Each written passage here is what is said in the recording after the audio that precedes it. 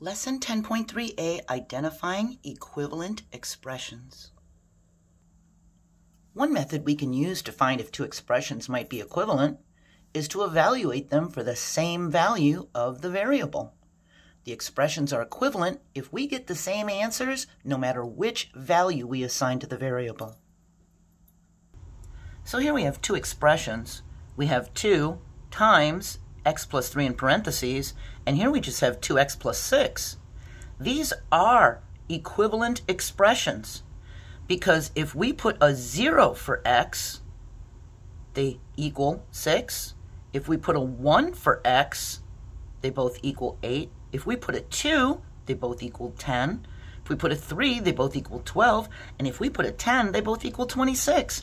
And if we let x be equal to other values, they'll be equal to each other. So these expressions are equivalent. But we need to check. We need to be careful. Two expressions may be equivalent with one value, but not other values for the variable.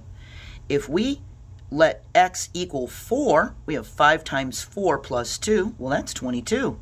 And for this one, we would have 6 times 4 minus 2. That equals 22. And it looks like they're equivalent because x is equal to 4 in both of them, and we got the same number 22 as our answer.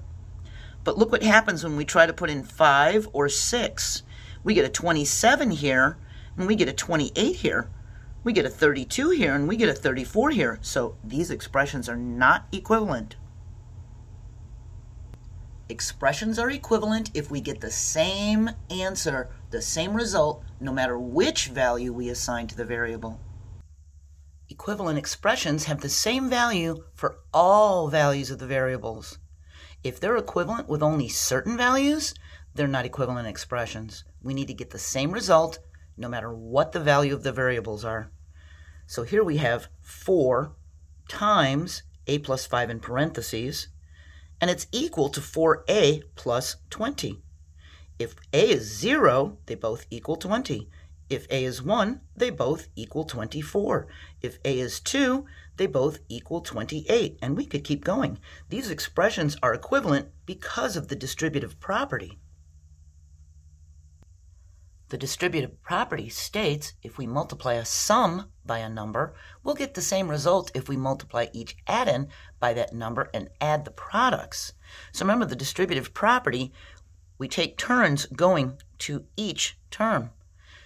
And we have 4 times a plus, because there's a plus here, 4 times 5. We have a 4a plus 4 times 5. That gives us a 4a plus 20.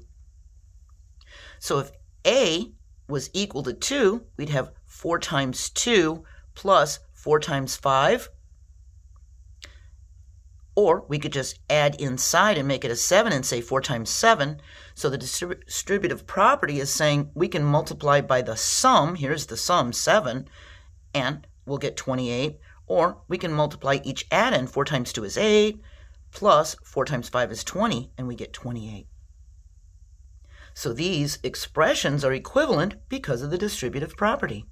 So we can use the distributive property to match equivalent expressions. Here we have some expressions in list A, some in list B, and we need to draw lines to match them. We can use the distributive property and do 3 times n, that's going to give us a 3n, and 3 times 1, and we have a minus sign here, so that's going to be 3n minus 3. Here, we distribute the 3 into the parentheses. We have 3n plus 3 times 1 is 3. Now, we can look at these and remember that the commutative property of addition states that we can add in any order. So, looking at this one, we have a 3n plus 1, and here we have a 1 plus 3n. They're just switched around. We can add in any order, so these match. And we have 3n minus 3, that matches down here. And we have 3 plus 3n. We can add in any order. They're just switched around. So these match. By using the distributive property, we were able to find out which expressions were equivalent. Be careful. Remember to look out for exponents. We learned about them in lesson 9.1a, b, and c. Here we have x squared, which is x raised to the second power. That means we have x times x. Here we have x cubed, or x raised to the third power. That means x times x times x. Here we have x raised to the fourth power. That means we have x times x times x times x. If we let x equal 2, then 2 raised to the second power is 2 times 2. That's a 4.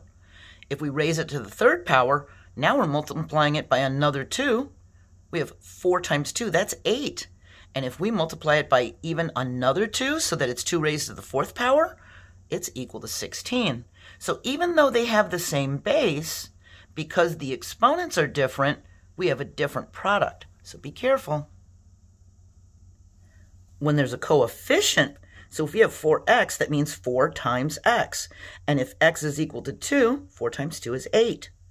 If we have 4x raised to the second power, then we have 4 times x, which is 4 times 2 times 2. That's 8 times 2. That's 16. And if we have 4x cubed, which is 4x raised to the third power, then that means we have 4 times x times x times x, which would be 4 times 2 times 2 times 2. That would be 32. So remember, when a variable is next to a coefficient, we multiply. And if we have a coefficient with a variable outside of the parentheses, we can distribute the 2x into the parentheses to each term within the parentheses. This would be 2x times x plus 2x times 4. For the 2x times x, that means, because this is multiplication itself, we have 2 times x times x. That would be 2x raised to the second power.